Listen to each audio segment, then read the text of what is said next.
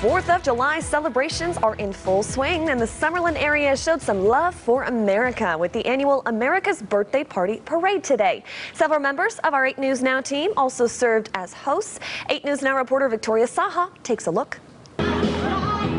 The July heat didn't stop Summerlin residents celebrating America's birthday. Their annual America's Birthday Party made a comeback after having to go virtual last year. I have never missed a parade.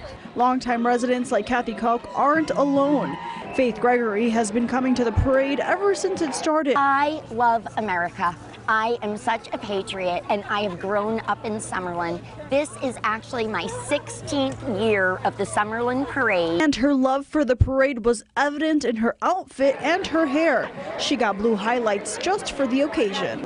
So I just wanted to celebrate America's birthday, support all of our military, all of our everything that America stands for: freedom, independence, and share a great birthday. This year's parade had a shorter route, but a huge turnout. However small it is, whatever it is, I know I'm going to love it.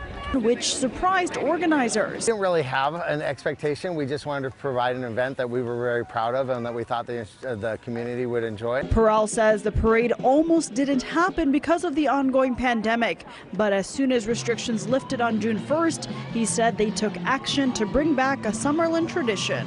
Organizers say that they were just happy that they were able to pull off this parade in such a short notice.